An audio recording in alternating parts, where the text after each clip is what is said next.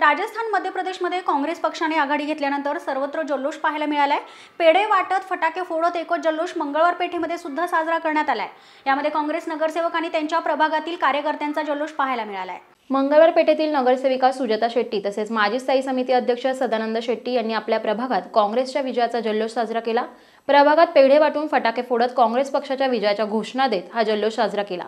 काँग्रेस पक्षाने भाजपला विजयाच्या माध्यमातून प्रत्युत्तर दिले असल्याचे मत शेट्टी यांनी यावेळी व्यक्त केले।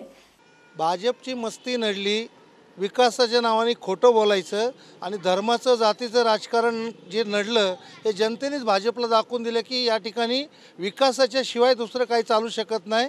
मंदिर म्हणजे जे जाती तेढ निर्माण करून काही मतं मिळत नाही। जनतेनेच हा पूर्ण कौल दिला।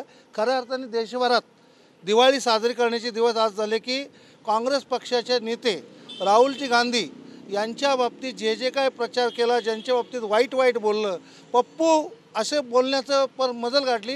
याच पप्पूजींनी आज दाखवलं की देशामध्ये नरेंद्र मोदींचं वक्तव्य कसं नडलं।